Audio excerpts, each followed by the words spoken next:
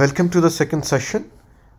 In this session, we are going to talk in second access. We are going to talk about a bit more complicated case. The first one, I'm going to talk about handling steric and multiple categories access for the particular person. So what I'm gonna do is, as an example, this is where we left last time. We have steric and I have the person2 is from in here, and I'm going to give the access from the Excel file, and I'm going to reload the data. If you see the first, I'm going to go for a single region, based only on the region. Then I'm going to go on a complicated case using two fields, and this one I have just listed in here because I'm going to change on the real time here in my Excel sheet, and then I'm going to reload that. But I've seen that there is a little bit of delay in file getting published, so I have it in here, and I'm going to showcase that what value exactly are coming in there. Okay, so let's just get started. I'm going to reload the data.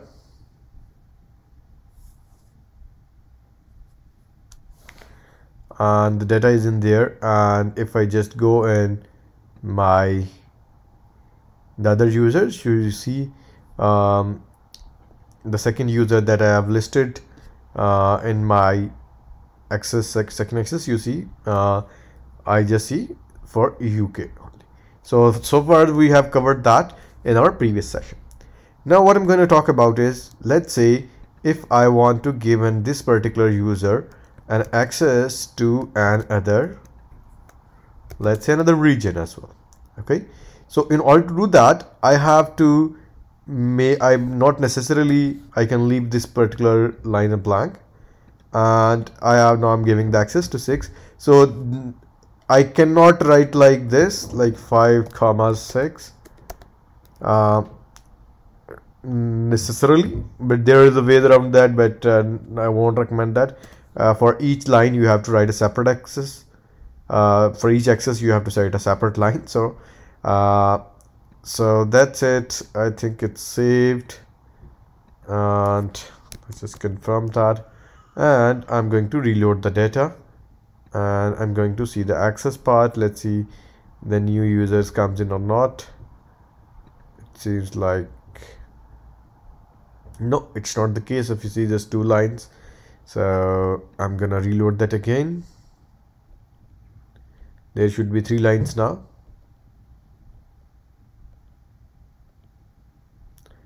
Still a no. Let's see in here. It's no.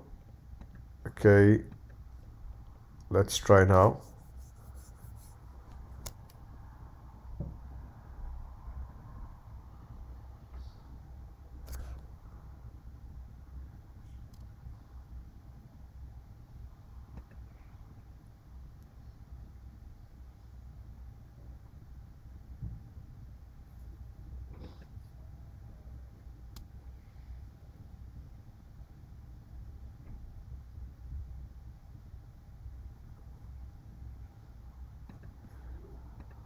Still not.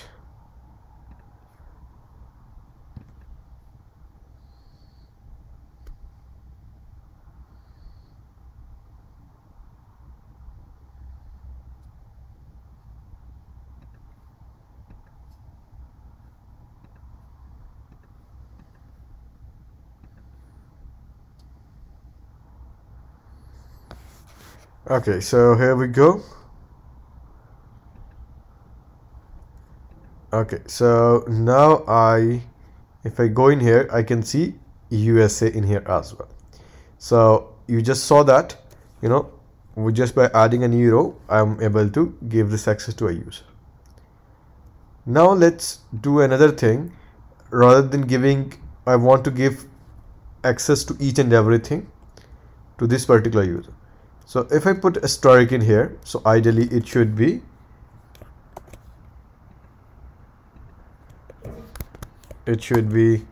available for the complete. I should have the access to all the regions.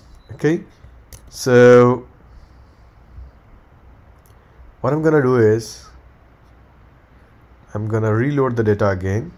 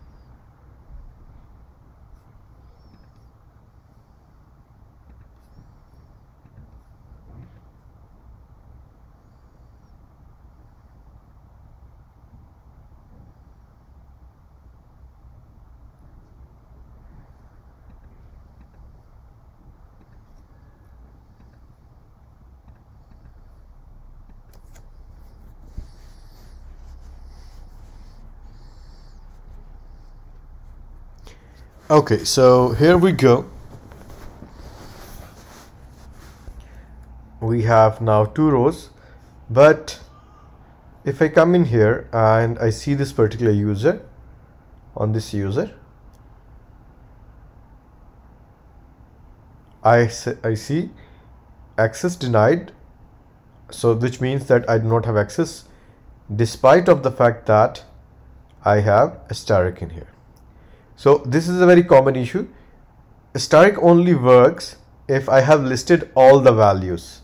If I haven't listed all the values in here, the asterisk doesn't work. It's a very common scenario, it can happen. So there is a way around that. So I'm gonna write a script, an inline load for this particular thing. And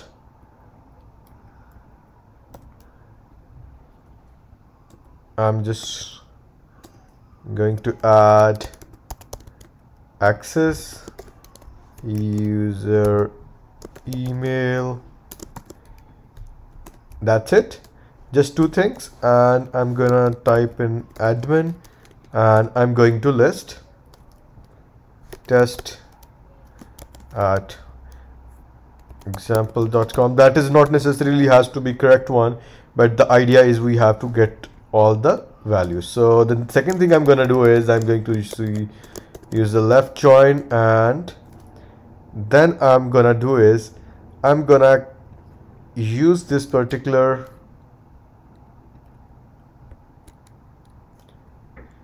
table. So I'm just going to pull region ID from here, and I'm gonna say distinct, so that just only 6 values come. So what's this gonna do is this gonna create a resultant table which will have access field, user email, and region ID. With all the region ID, it's gonna create, like, there are 6 regions, so it's going to be 6 regions. And this is also a foolproof way, in order if you have given access to everything. So for example, a new region get added, you don't have to do it manually, it will automatically get assigned.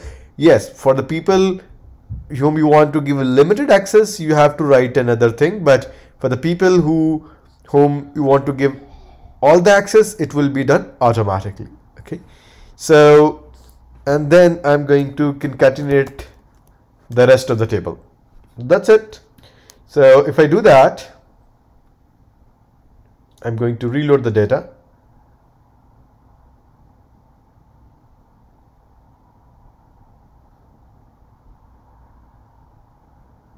Okay, and now if I come in here and see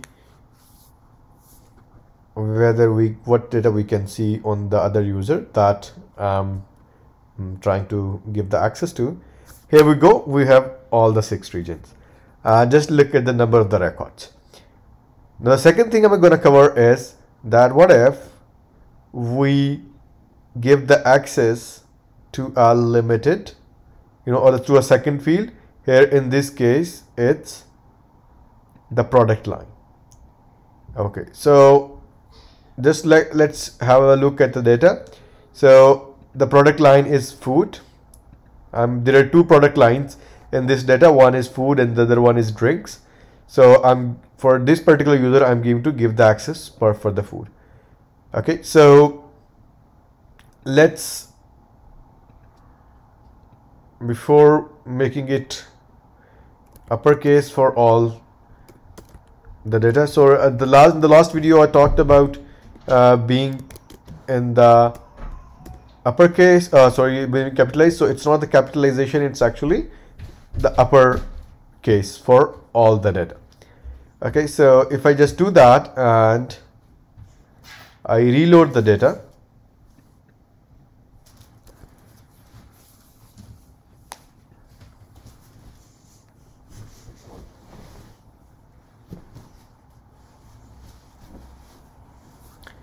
and let's see what happened in here.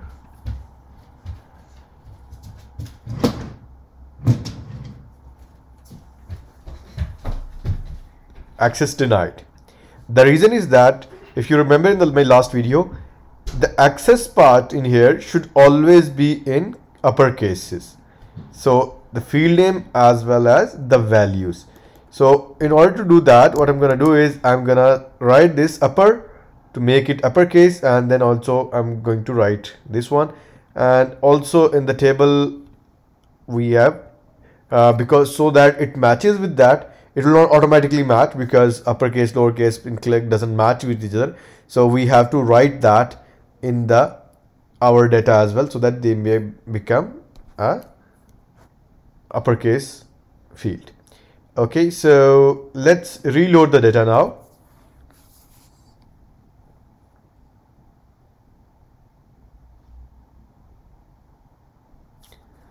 Here we go, and let's just refresh this particular data in here. This other user. Here we go, and if you see, because of there were 97,000 records, because we are just looking at the food numbers, so we have got one lesser.